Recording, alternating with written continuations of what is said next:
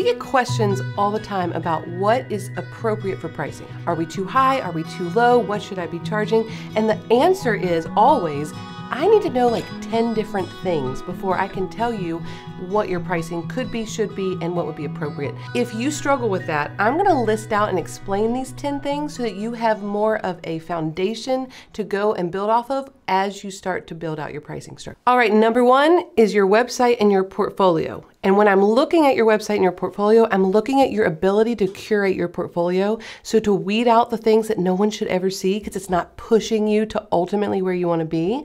A lot of people struggle with this and they're completely blinded to the way that they're perceived through their online appearance. So I need to see your website, I need to see your portfolio, and whether or not you have the eye to curate your work and to curate what you're showing the world. Number two, I need to see your social media presence. Your social media presence is super valid. It is not something that some people say like, oh, you know, the algorithms are crazy. Sure, they are. A lot of times I find that people's websites and their portfolios on their website don't match what's happening on Instagram. It's a huge flaw that can be easily overlooked. So you have to have consistency because that builds trust and ultimately builds credibility, and credibility builds value, which ultimately affects your pricing. So when you're posting on social media and you're trying to figure out what does my content look like, my encouragement to you is to be intentional, to add in your personality, let people get to know you, but don't get so hung up on the engagement levels because you're not just trying to get engagement and reach new people. Sure, that's a whole different topic. It's very important. But when it comes to portfolio and pricing and what people think of you, you have to see it through the lens of, am I the same person on my portfolio website as I am? Does Instagram support and strengthen my portfolio and vice versa? You want there to be consistency and you want there to be intentionality. All right, so number three, I am normally looking for, and you can pay attention to, the overall presentation of your brand. So how are you represented through a brand's lens? So for example, there are some people who run businesses that the logo looks great, but they consider that their brand, their logo. A brand has never been watered down to just a logo. And if it is, then it's not really a great brand. A great brand is personality, the look, the feel, the consistency, the curation of work, the way that you present yourself along with how you do your work, along with your work. It is this beautiful combination of you represented in business form. If there's no connection to a photographer, no connection to the small business owner, when I'm looking at all these things, their brand feels empty and it feels dead and it feels like just this boring place on the internet. And it makes sense to me why a lot of people might find them and inquire, but the ghosting process is real. All of that plays into how valuable you seem and how much interaction you're going to get, how many inquiries you will get, and how many conversions you will get. It is all a part of the bigger picture, and I can't neglect or avoid paying attention to not only your work, not only your Instagram, but also your overall brand. So number four is your pricing history. So sometimes I've been in conversations with people and they're talking about their pricing and all of a sudden they tell me, well, I just bumped up by $3,000. And I'm like, whoa, whoa, whoa, whoa, whoa. That is significant. I really needed to know that. So when you're trying to put all the puzzle pieces together and figure out what is going on with my pricing, what is happening here, this is significant. Did you just change your price? What is your pricing history? Have you made an immediate change? Have you given yourself 6 months to be able to wait it out? Because price changes take forever to really come into effect. You have to be patient. You can't just bump your prices up and then get 3 inquiries that don't go anywhere and think, oh, it was a bad decision.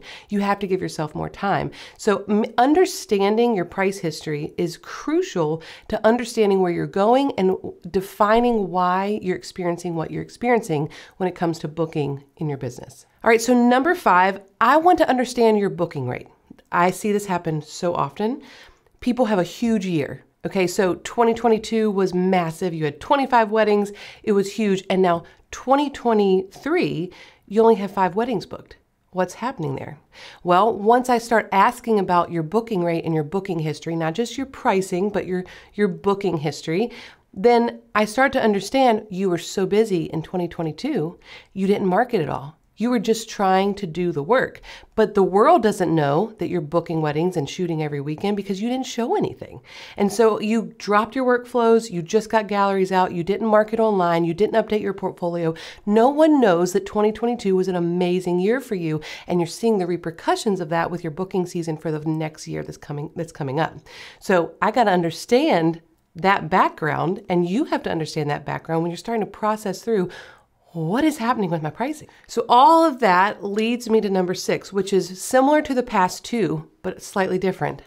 If I was sitting down with you to try to figure out your pricing, or if you were doing this yourself in your office, think through, what is your actual problem? Is it an inquiry problem, or is it a marketing problem? So if you're getting inquiries and you're getting ghosted, something's happening with your pricing, your client experience as soon as they enter in your inbox. Something's happening there, but you're reaching people. People are finding you, they're just not booking. That is a completely different problem than not getting inquiries at all. That means you're not out there. People aren't connecting with you. They're not finding you. They're not coming to you. That's a marketing problem. So I need to understand those things in order to understand what is happening with pricing. Number 7 is, I think your response to inquiries is just as important as almost any part of the process. Your response time, what you say to them, and how engaged you are. I won't get into the weeds because I teach about all of this in our pricing guide. You can get our pricing template where you can literally download everything we say and what we do in regards to delivering our pricing to clients. But in a nutshell, when you present your prices, the way you present them matters. The way you introduce yourself and form a personal connection matters. The order in which you introduce them to yourself and your brand and your philosophy and then show them the packages, that order matters. There are so many things that come into play when you get that first inquiry and you give them the pricing and you start that conversation. And if I was sitting down with you, I'd want to look through, what does that look like? How personal are you? Are you asking them questions about themselves that allow them to talk about their story? Don't make it all about you. I know, I could teach a whole course about that, but that's something I'm paying attention to. It's an important part of your process and your business that does have an effect on what you should be charging and why people may or may not be booking. All right, so number 8, it's important to understand the area you're in and what your local industry norms are.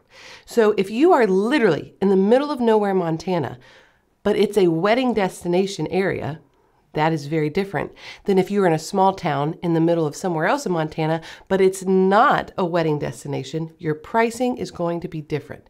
Your area, your local industry, the norms in your area do play an effect on what you can charge and how much you can charge a client and what high-end looks like versus more of a budget bride. So your area plays an effect and a role on your pricing structure. And all right, so number 9 is your client experience.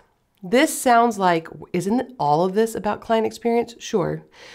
But when you look at my business and you look at our pricing and you look at like, how do we charge $12,000 for a wedding? Like our pictures are pretty, but they're not that great. I mean, they're not like award-winning best in the world. How can you charge 12 grand? Well, so much of what people pay for from us, if you're to ask our past brides, is the way that we make them feel. The experience they get working with Michael and I, the peace and security that we bring to their wedding day, the trust, all of that encompasses our value.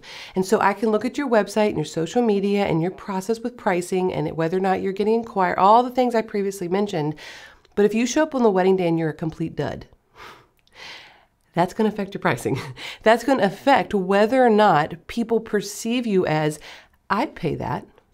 You have to have something more than just your images. Back 14 years ago when I started, my images were enough. They're not enough anymore.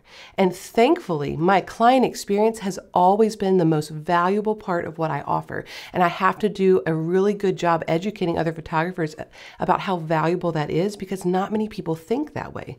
They put value in their images and not in the experience. So if you are not in our business collection, which is basically a year-long business course where I teach all this stuff, you need to know that there are 2 different sides to client experience. There's literally like the client experience workflow where we like, on this week, we send this gift. We surprise them after wedding with this canvas.